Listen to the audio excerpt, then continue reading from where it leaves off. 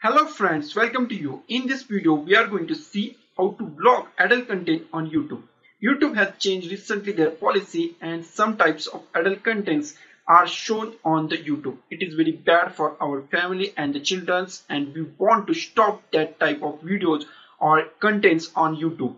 It is very easy and simple way. In this video, I go for the only mobile, and next video I will cover the PC also. First of all, just go to the top of your profile picture and click on that. And just click on the settings. In settings, just go to the journal. In journal, just go to the restricted mode and on it. And just go back to YouTube. Just go to the back button.